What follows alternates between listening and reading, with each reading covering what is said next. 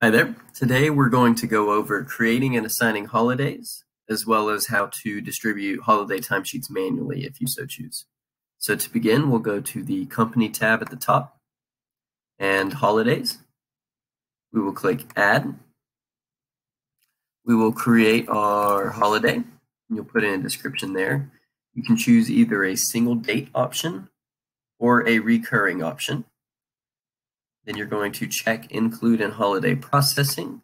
You're going to choose the time you want the timesheet to begin. And then you're going to select the job code that you want associated with those hours. And you'll click Save. Now we need to set up a holiday hours processing rule, so we'll click that button. So I currently have it set to run daily, every day at 5 a.m. starting today. Now, it is important to note that holiday hour processing will only process prior dates. So today's holiday will process tomorrow. I'll click Save.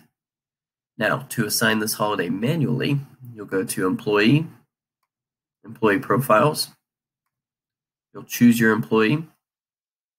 Go to Leave, Holidays, Assign, choose the holiday, and assign.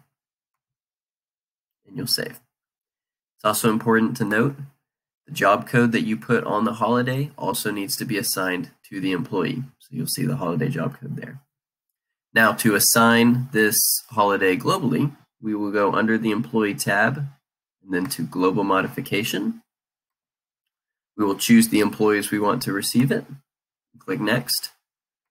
Leave, Holidays, Assign Holidays.